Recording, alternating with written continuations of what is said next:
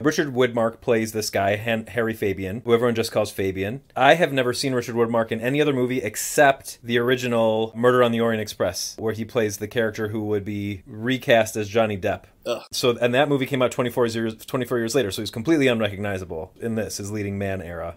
I'd never seen him or anyone else in this movie before, with the exception of Stanislaus Zbyszko, which we'll get to in a second.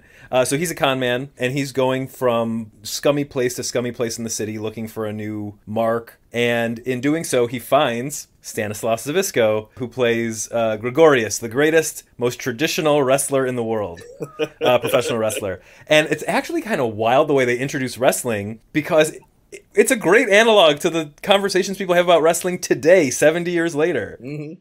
Because the referee is like climbing over people's backs, and they're doing like wacky stuff in the ring at this wrestling match he goes to. But and the match is promoted by Gregorius' son, who's fine with all this newfangled wacky wrestling, but Gregorius hates it. He wants to be traditional. He's the Jim Cornette of his day. Yeah.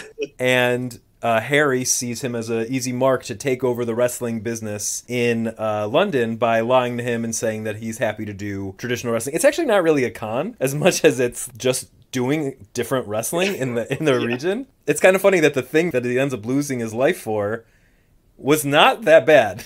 Right, yeah, it was the most honest thing he'd probably ever done. Right. At least as far as we know in the movie, yeah. And maybe we feel that way because we are actual wrestling fans, and we know that like competition is probably good.